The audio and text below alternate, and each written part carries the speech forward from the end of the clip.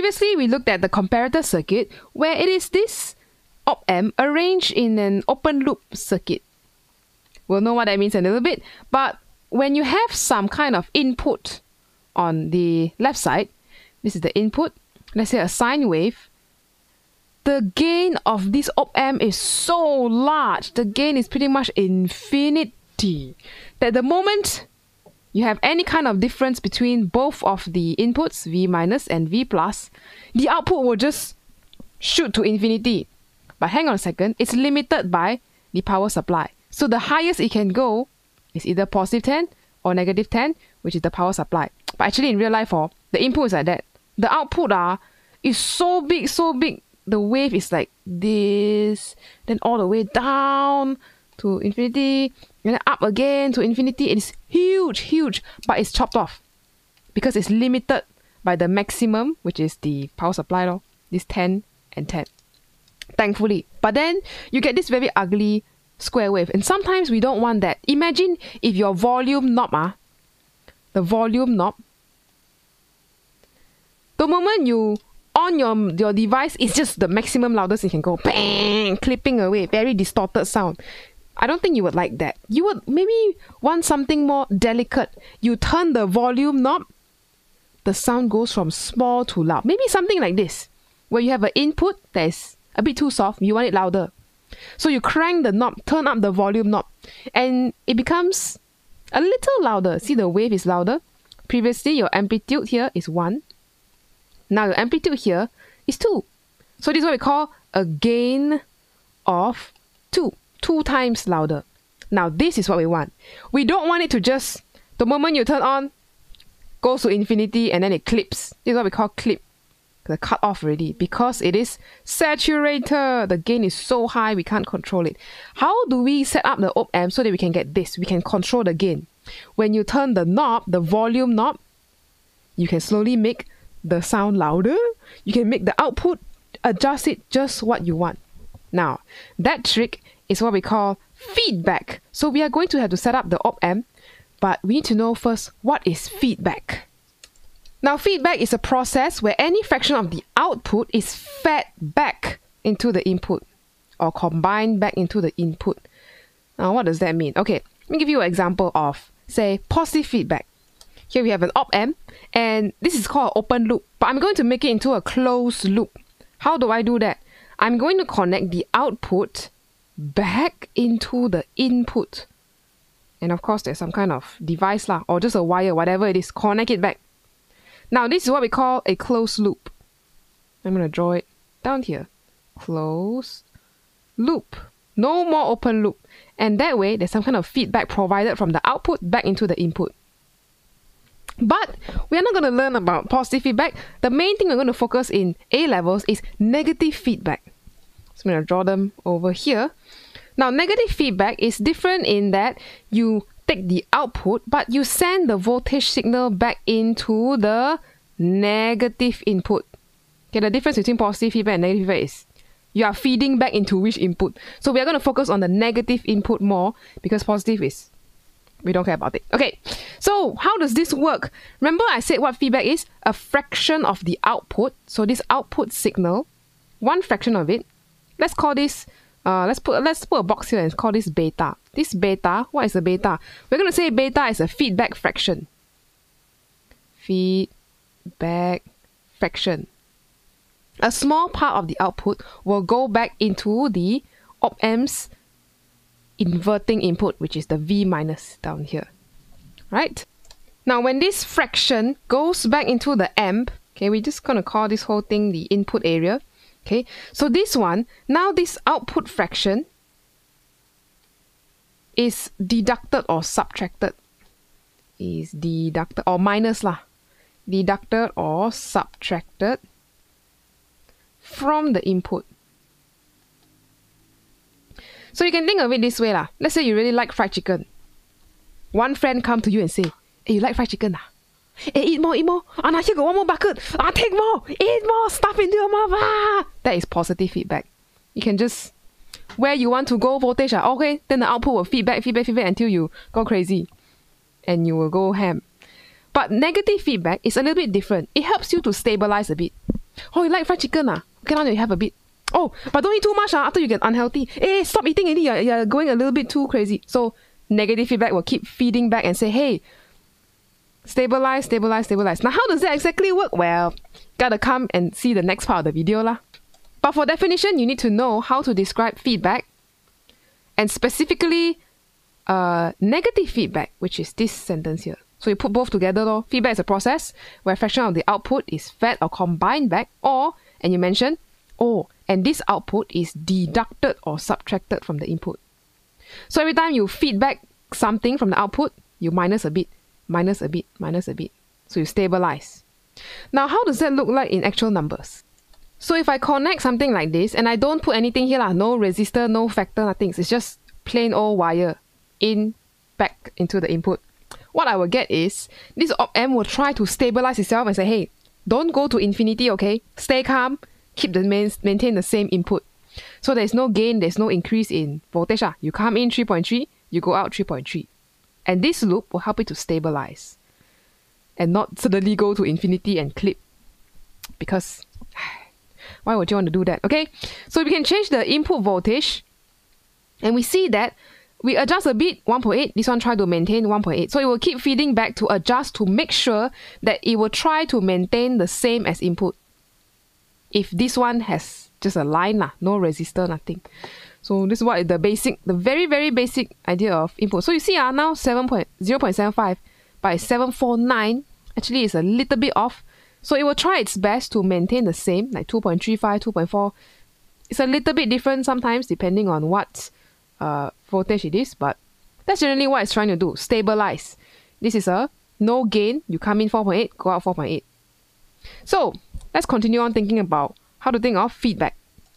So we're going to look specifically at negative feedback. So like I say, you're connecting the output, send a signal, a voltage signal back to the input. Okay, for this simplification purpose first, I'm going to draw input and output because too many legs. Okay, so we're going to do some derivation, but we need to set up the circuit first. And of course, you're going to have maybe some kind of components that you can add in this middle part. And I'm going to say it has a factor, a feedback fraction. B is the feedback fraction. So a fraction of the output will go back and minus from the input. So fraction. Okay. Let's derive the equation for feedback, negative feedback.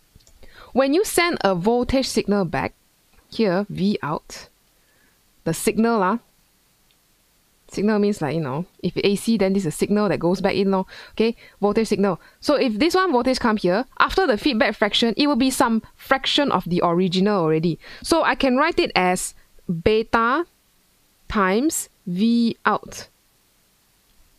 Fraction So if my output signal is 9 volt, a fraction of 1 over half of 9 volt, then here become 4.5 volt. It's just a fraction, okay? So we need to decide what that fraction is depending on what setting it is. Okay, so B times V out, that's the fraction that goes back into the input. So you add together the original input, and now you have a feedback loop that comes back and say, come add in some more. So at the end of the day, what happens is now you have a new kind of input where this one, I'm going to put red color. This is now the original input plus what came back in the loop. So that will be plus the fraction of output, B, a fraction, times the output that came back. And that will be the total new input that comes in. Then the cycle continues. Okay, new input come in. Output, one bunch go back. New input go in. One bunch go back. So it's constantly updating itself and being affected by the output. Okay, in a loop. It just keeps going, keeps going, keeps going. So let's say the gain G, right higher a bit. So let's say the gain of amplifier G equals to A0, just for derivation purposes. Now this one has not come out in exams before, but it's good to know because it's also mentioned in the textbook. So maybe you'll be asked to derive it. So who knows? Let's might as well know how to do this. So how do we know gain? This special gain A0 is usually we say output over input. Right? How much out, how much in, how much larger did your signal become? But here we have something interesting. What actually going into the op-amp is this. In a closed loop, it's a little bit different. Open loop gain, when we calculate it in a previous previous unit, is just V out over V in. This is a open loop gain. But here you have a closed loop because you see a loop. There is some feedback going on. So we cannot just say V in anymore. We need to use this red color one that we just highlighted. Okay? We have to use V in plus B times V out. Ooh. But we want to get things back to the original form where it's just V out over V in. But now V in is a little bit more complicated because you have a feedback loop. So I'm going to do rearranging now. So let's see, I can multiply A0 times V in plus A0B V out equals to V out. So I just took this whole bracket part and threw it on the other side, multiply both sides by the bracket, and I get this. Next, I'm going to factorize the V out. So I'll go A0 V in equals to, I move this part to the other side and subtract. So that will be V out times 1 minus A0 B. We're almost there. So now I do the final step. I rearrange these two so that I have V out over V in equals to A naught over 1 minus A naught times beta. There we go. Now this is more in the pattern of our gain. So this here is our closed loop gain. How we can calculate it if we know the gain of this system. Okay, now we're looking at the whole system already, because you got a feedback loop. It's not just the op-amp anymore. But you have to think of the gain of the whole system, A0, and of course the feedback fraction. How much is actually coming back? This is what we call closed loop gain. Closed loop gain with feedback. Just remember, we are just changing one extra thing here, where now here is the input, the original one, plus feedback, a fraction of it from the output. Alright? But this is for general feedback. We want negative feedback specifically. So we can say for negative feedback. Why did they call it negative feedback? Oh, what's the definition just now? Subtracted, right? For negative feedback, the output fraction is deducted or subtracted from the input. If you look at this equation here, what is coming in? V in plus beta V out. So actually, we want it to be V in plus a negative value of beta V out. Something like that. So that you have a minus of a negative number. Okay, so if I rewrite this thing, you want it to be input minus a fraction of output. So whatever fraction that is, the absolute value of beta. So if you want that to be true, that means you have to say for negative feedback, I already wrote that up there. For negative feedback, beta must be negative. Then only you subtract ma. Okay, must be negative, and you can say in the mathematical equation, beta less than 0. In here. Okay, so remember, because just now we say we add in, that's why we use this plus sign here. But if you want it to be subtractive, your beta have to be negative lor. So this beta have to be a negative value for it to be negative feedback. So like we saw earlier in the simulation, when you have this kind of stability, okay, someone keep telling you, hey, please don't simply explode to infinity, okay? Please regulate yourself. That is what we call feedback. And when you have this kind of thing, if you have a input of say 5.0 and the output, let's say, is 4.8. 4.8 will go back inside here. Then the op-amp will say, hey, 4.8 is not same as 5.0. Adjust a bit. So the feedback will keep going back and forth, back and forth, back and forth until the output is 5.0. And the op-amp is happy. Send back 5.0 inside here. Ah, very good. Okay, it's balanced. So try to maintain the output at this level depending on the factor B. Okay, this one we are saying just one lah, okay, maintain at the same level. So that's one example of negative feedback. Now, why do we even bother to learn about negative feedback? What's so good about negative feedback? Well, I did show you the fried chicken example. It's good to have negative feedback. Even in our bodies, in biology, we have negative feedback mechanisms to make sure our body does not die, disintegrate. Just like our body can have regulate itself to stay alive. So circuits also have negative feedback like this. So what are the benefits? Let's go through some of them that you need to know. The first benefit is that your op-amp will have increased bandwidth. Remember what bandwidth is? The amount of frequency, the range of frequency that it can operate properly with no drop in gain. So if I draw a graph of gain against frequency, if your op-amp is open loop, means no feedback, just open loop, your gain will probably look something like this. Here, no drop. But then when you go to higher frequency, then your gain start to drop down. Why? Because your transistor, everything inside there just cannot respond fast enough and it cannot work properly. Okay, if you're curious to know why, go and Google search. This is like at the limit of my knowledge. I also have to go and Google because a lot of transistors inside the op-amp. But now, if you have a closed loop, so this is open loop.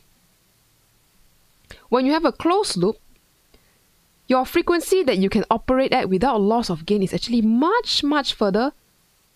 Then only you start to drop your gain. So this one is your cut-off frequency. Much bigger. So you can operate your op-amp, you can send it a very good high frequency and it still can work pretty well without dropping too much gain. So this is when you have a closed loop with a feedback. Closed loop means got feedback lah. Got one wire come out of V out, go back inside. That's one benefit. So your op-amp can work in a larger frequency range. A second benefit is that it reduces, when you have a negative feedback, it reduces or makes the gain smaller. So reduces the infinite gain, makes it smaller. What do I mean by that? Normally, if you have a graph of this input, the moment you send it into an op-amp, its output will become infinity. But it's limited by the power supply, so it will become a square wave. Very big. So big. Oh, wait. Wrong direction. Big. Down here. Then this way. And this way. And why is it square? Because actually, the wave is super, super, super, super, super big. It should be off the chart lah. But you can only limit to here. So what you have is a resultant wave that looks like this. Chop off a bit. Chop here, chop there. Very choppy. But the actual amplitude of the wave is actually infinity. Very large. We don't want that all the time. We want more control.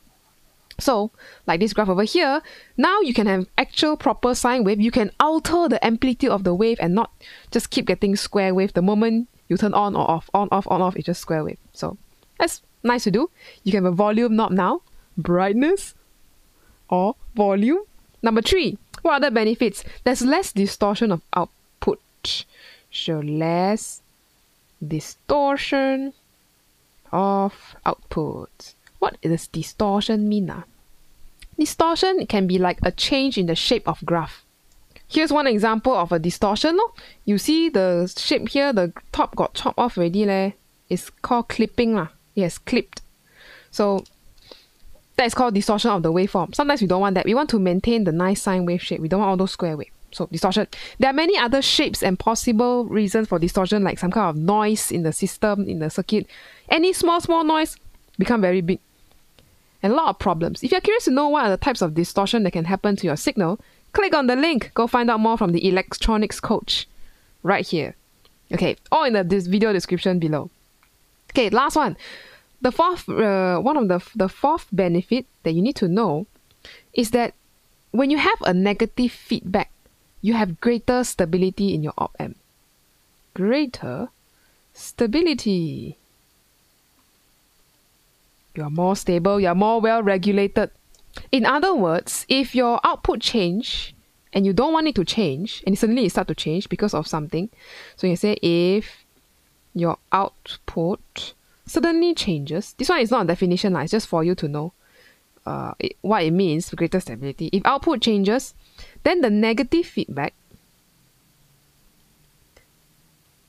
Oh, what will the negative feedback do? The negative feedback will affect the input, because remember it can send back ma. Negative feedback will affect the input to counter this change when it's not supposed to have changed. So for whatever reason, accidentally changed lah, or some noise caused the output to change, a spike in voltage, negative feedback will say, hey, wait, you are supposed to be there, please go back there. Hey, why are you sleeping too much? Wake up, do your work. Hey, why are you not sleeping enough? Go and sleep. You know, it will make sure you keep it to whatever it's supposed to be, whatever you set it to be. So that's what it means by stability in a circuit. It won't simply just become infinity or zero or whatever that is. Right? So that is the main ideas of negative feedback. If you are curious to know why the op-amp behaves like this, go and study more. Details. All about circuits, semiconductors, and negative feedback. Plenty of things to Google online and you will know the reason why. But warning, this is like university level electronics, like electrical engineering kind of stuff already. So you might go in there and you'll be like, what is going on? So if you don't care about that, it's fine. Stay at A levels. We just need to know these facts and recognize what is negative feedback. Okay, so the next video, we're going to look at the two types of amplifiers that use this negative feedback, the inverting and the non-inverting amplifier. That's all for this video. I will see you in the next one.